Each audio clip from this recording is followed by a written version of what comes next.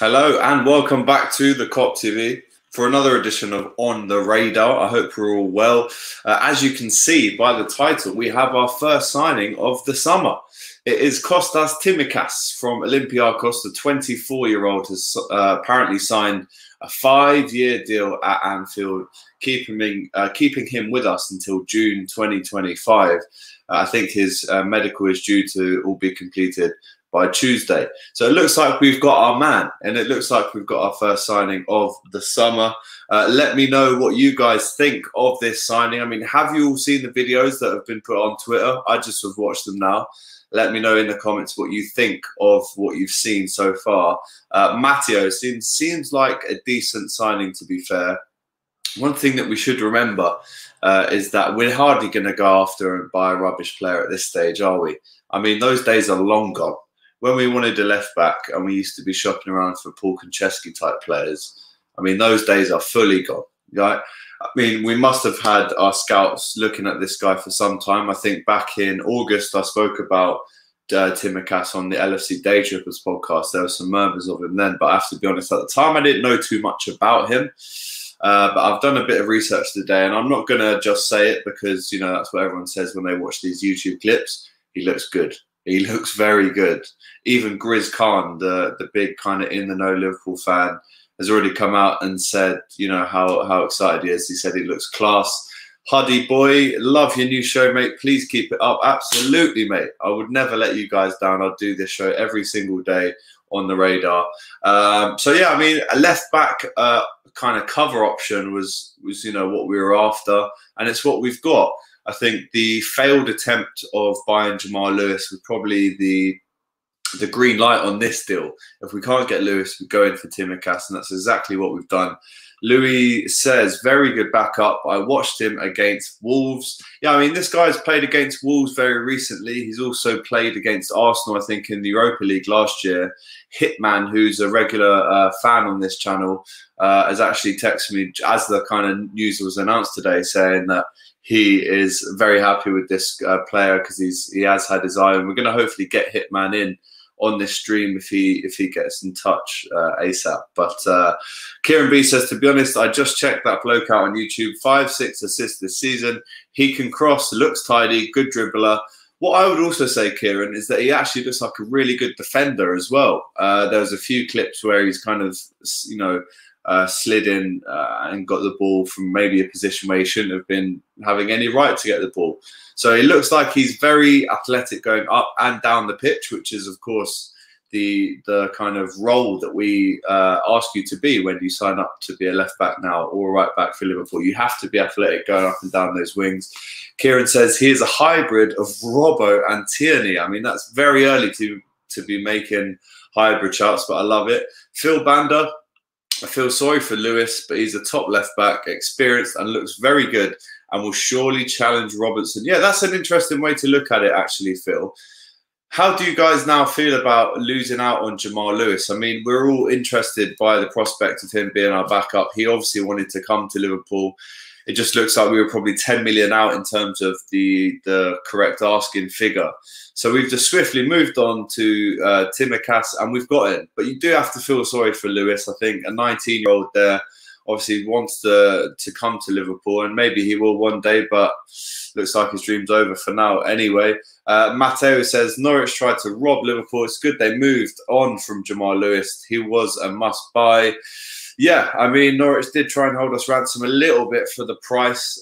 We didn't move any quicker, though, really. We got on with it and made sure that we could actually just, you know, make sure that the left-back cover was sorted without even dragging on for another couple of weeks. So, yeah, top business from Liverpool. I think we can all agree that much like the Fabinho deal when we signed him after we lost in Kiev, it kind of just came out of the blue and it's just been done. And we can move on and we can think, cool, we've got our first signing of the summer. I always like that. Instead of all this rumour mill, you know, we just slap a player's contract on the table and say, bosh, there's your first signing. Love that. Kieran B says, yes, Alex, he has got legs. It certainly looks like that. I mean, I had some stats up on the lad earlier just there. I mean, he's a Greek player, obviously plays for Olympiacos. He's just 5'10", so I mean, it's probably a good size actually for, you know, a left back. He's been number 21 at Olympiacos since 2015.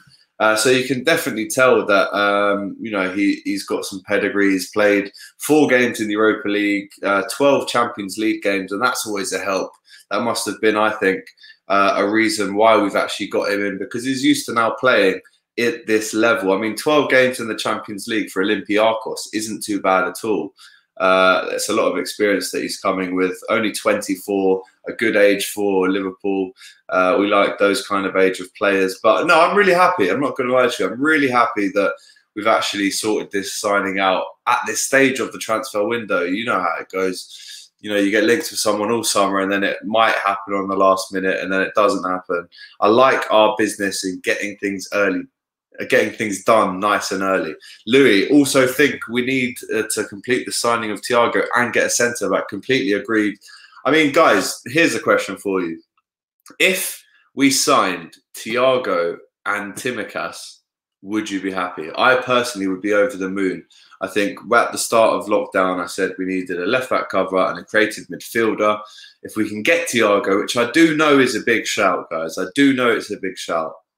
But I want us to show some ambition and just slap the money down on the table and buy him. And if we get Tsimikas and Thiago, I'll be over the moon, because they're the 2 positions that we needed to fill the most. Let me know in the comments if you would be happy with Thiago and Tsimikas as your 2 signings this summer. Kieran B says, if we got Thiago, I would blow the load. Me too, bro. I was watching videos of Thiago last night against Chelsea in the Champions League. The boy just oozes class. Short distance, long distance, his touches, everything's just beautiful. We need Thiago. Toxstuff Red, big up yourself. Cool. Darren Whelan, it again proves how ruthless FSG are. They valued Lewis and would not be pushed to pay double the money, sticking to their beliefs and strategy. Absolutely, Darren. This really was a ruthless move by Liverpool. Kieran agrees with you there, Darren. And that's what I like about FSG. There's no pussyfooting around. Oh, let's have a bidding war with this player. We've bid for you. You don't want to sell us to him. We're not going to pay your price. See you later. Move on. Bosh, we just go out and buy a top drawer centre, a left back, sorry. Huddy Boy, Cameron, quality for the price. Cannot go wrong. Thiago is a must. Can't see anyone else wearing the number 6. I mean, we don't have a number 6 right now, do we? I think the last number 6 I can remember for us, unless I'm mistaken, if one of you can correct me, was Fabio Aurelio when he came back the second time. I'm trying to think. Oh no, Lovren, obviously. Duh. Lovren was number 6, wasn't he? That man, Lovren. Sniper Jules says Thiago is probably the only alternative for Ronaldo if he don't sign. Hardy Boy, I like this deal more than the Lewis, especially because they weren't trying to rob us. CB or Ansar or Adama Traore, I'll be happy without Thiago because I feel we need backup elsewhere. Very, very interesting views there from Huddy Boy. Let me know in the comments if you agree with this. I definitely agree with you with the fact that you said that Norwich tried to rob us. We were never going to pay 20 million for you know, a 19-year-old who realistically has played 25 Premier League games. I just don't see it happening. I mean, Sarr would be great, Adama Traore as well. But I think if I had to choose one name to round off 2 signings of the summer, it would be Thiago. I'm not going to lie to you. Let's see some more comments. Kieran B, it's fantastic to have got legit cover for a reasonable price. Well played, Michael Edwards. I mean, guys, we all have to take our hats off to Michael Edwards. His work alone in the last 3 years has been absolutely sensational in terms of bringing players in under the radar as well. I know the show is called On the Radar, but he kind of just gets them in under the radar with no fuss. And that's what we like. And as well, Kieran mentions it there, it's a very reasonable price. To pay 13 million for, or I think it's 11.25 million actually, for Kostas Tsimikas, who has got pedigree and is only 24. I think it's a great price, especially for cover. And who knows, imagine if we had bid that for Lewis and they had accepted. Would we still have been happy with that? Interested to hear your thoughts.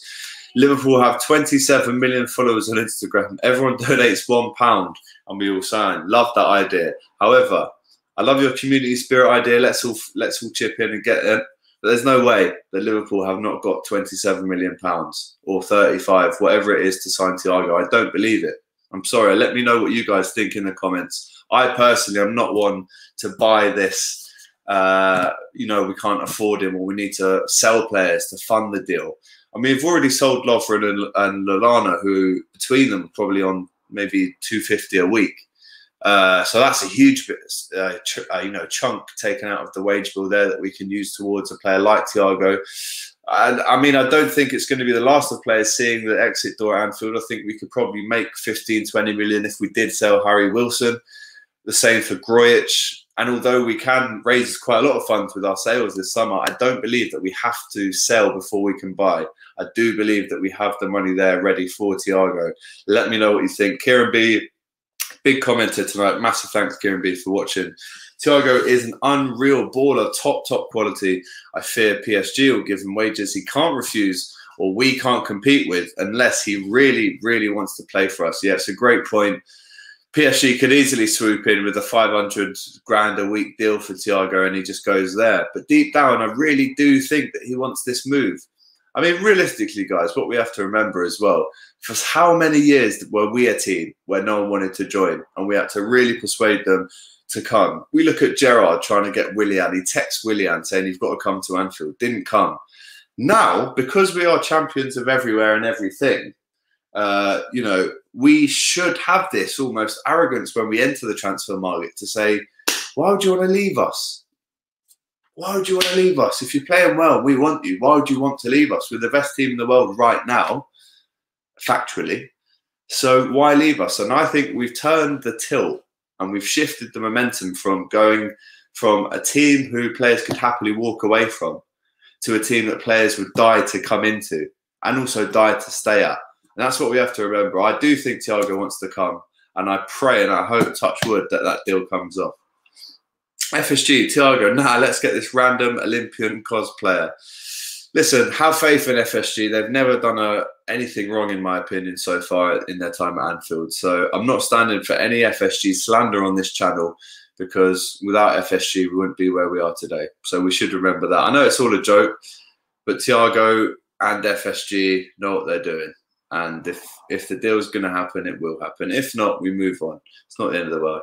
Phil Bander, Klopp wanted Werner. The board can't let him down this time with Thiago. That I do agree with. I think it was clear to see that Klopp did really want Werner. The board weren't prepared to go with it, and we lost out. Let's hope that one doesn't bite us in the arse. And let's hope that this time the board do fully understand that Klopp is asking and is praying for Thiago to join. So we can get it over the line. PSG in the Farmers League, the Prem is the place to be at. You know that, my brother. Cameron, FSG and co are just being cautious with the pandemic still in play. Agreed. I still believe we will sign players who will improve the squad. Agreed. That's the attitude, Cameron, that I want everyone to have. Believe in FSG. They've got the plan. A pandemic has happened, which has thrown huge uncertainty around financials. So we've got to remember that as well. Mazin, big up yourself. Leicester City fan in the house. So yeah, guys, finally, are we happy 100% with the signing of Kostas Tsimikas from Olympiacos? An interesting fact that you might actually want to use one day. If someone ever asks you who's the most successful club in Europe, technically speaking, the most successful club in Europe in terms of league titles won is Olympiacos. And I know they're not in the top 5 league, they're in the Greek league, but they've won 46 league titles. Interesting fact. Cameron says, sorry, promo. I'm happy with this signing. He's solid defensively. He can attack and cross and has pace. Yeah, I mean, like I was saying earlier, we've all watched this video that's been floating around on Twitter now of Kostas and his kind of highlights so far for Olympiacos. He looks like a player that can definitely move. I mean, boy, is he quick. Boy, can he defend and attack. And he's got a great cross on him too, as we've seen from those videos. And realistically, with the scouts that we know we have at Liverpool, the high-level scouts, he's going to be good. He's not going to be shit, is he? Let's be honest. Like, he's going to be very good if Liverpool going in for him. Sniper Jules says, Tsimikas has winning... Sorry, it's going to take a couple of tries to get used to his name. Tsimikas has winning experience from Greece and experience from the Euro Cups. He should be on another skill level and experience than Jamal Lewis. Very interesting point. Jamal Lewis probably only has 25 games experience in total in the Premier League. And Kostas, as I've said already, has already played 12 games in the Champions League. He's played in the Europa League against Arsenal. So it looks more experienced than Lewis and maybe is more advanced than Lewis at this stage in his career. So I'm, like you, Sniper Jaws, happy with the signing. What do you think of Ben White? What do I think of Ben White? I think he's a very, very talented centre-back. He's obviously a Brighton player. He was on loan at Leeds. Leeds are desperate to get him. And I personally don't think he'll end up at Liverpool. I can see him, though, being bought by one of the top 6 to top 8 clubs. I wouldn't be surprised if someone like Everton or Wolves bought him. So that's what I think of Ben White. Great prospect, but I just don't think we'll buy him. Hoddy boy, a few more comments I'll read out. Should we lose Shaqiri and Wilson along with the players we've already lost? I expect more than a few players in, hopefully. Thanks for the show, lad. Finally a Liverpool channel I enjoy. Big up to yourself, Hoddy boy. If you haven't subscribed, please do already. This is actually probably the most we've ever had live viewer-wise on the Kop TV, so it's great stuff. The Anfield talk. I'm sick of FSG being tight, although we think we need to be careful or we might go into admin again. I mean, there's no chance we're going into admin again. Everything's going up in terms of stock, shares, all that good stuff. Don't be worried, mate, about them being tight. They have a plan. And if not, if they don't have a plan and it all comes to shit, then you can have a go at me. But I'm telling you to stick with the plan, stick with FSG, because they know stuff, mate. They know stuff. Would you take Joshua King as a backup striker? No. I'd rather have Ryan Brewster and Divock Origi.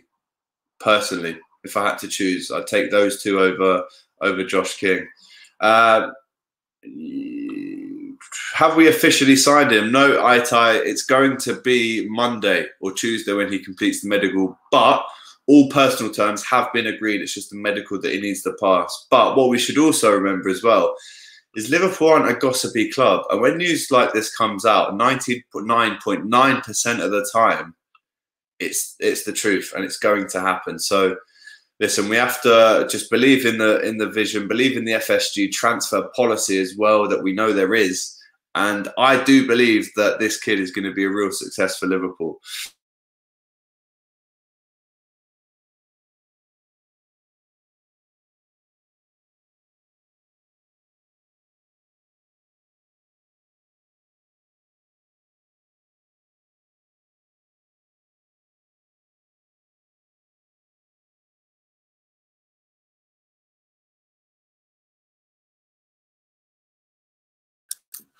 Sorry about that, guys. We're going to have to wrap this up soon because I'm absolutely sweltering in here, as you can see by the sweat. Quick few more comments. Darren Whelan, for a lot of fans, it can be frustrating that we are not going huge financially in this market, but there is a bigger picture. Spot on. Nail on the head, Darren. There is the bigger picture. Let's not get too upset about not spending 70, 80 million on rejects like Man United. Promo, Pep Linders coached him at Willem a couple of years ago, so knows about him, I believe. That's a great shout. Thanks for that insightful information, Promo. If Pep Linders gives him the cosign, you know he's a good player. I don't believe it till I see the player lifting the shirt and the trophies. Edward Thomas, everyone chill. Liverpool are happy who won. Champions League is still going on. Wait until things are settled with that. Then we see. That's a great point, Edward. Great point. Let's not forget, guys, Thiago played last night in the Champions League for Bayern Munich. There's still 2 months of transfers to come. Your shots in October. It wouldn't surprise me if this one with Thiago drags on until late September once the season has already started. Great point from Edward, though. Love that. Stephen O'Connor says he's checked his Scout Nation VVD before. He has 9 out of 10 on work ethics and crossing. Looks like a top player. I'm happy with this.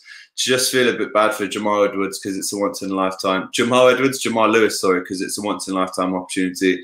Absolutely spot on. I do think we all feel a little bit of sympathy for Lewis, but Liverpool don't look at sympathy. They look at the business aspects, and I think that's what we've done. We've moved quickly and efficiently. Edward Thomas, great show. Thank you very much, my bro.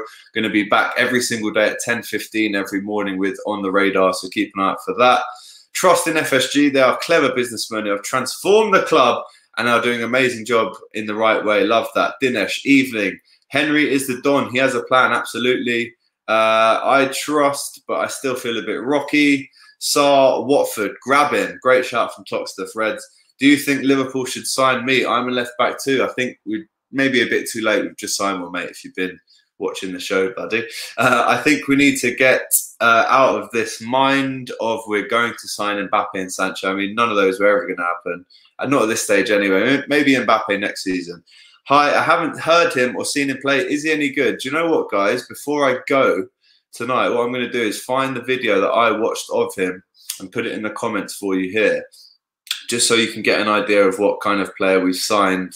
I mean, literally, I mean, look, we have to take these videos that come out with a pinch of salt. We've all seen how it can look sometimes with, I mean, I remember watching all the clips of Alberto Aquilani back in the day before we signed him, and I'm thinking we've signed the new Xabi Alonso.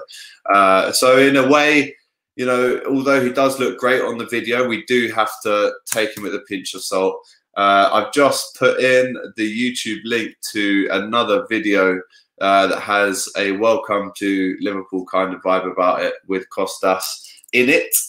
So looking forward for you guys to watching this video and letting me know in the comments what you think of our new signing. If you haven't seen this video, please do watch it now. I've just stuck it in the live comments as well.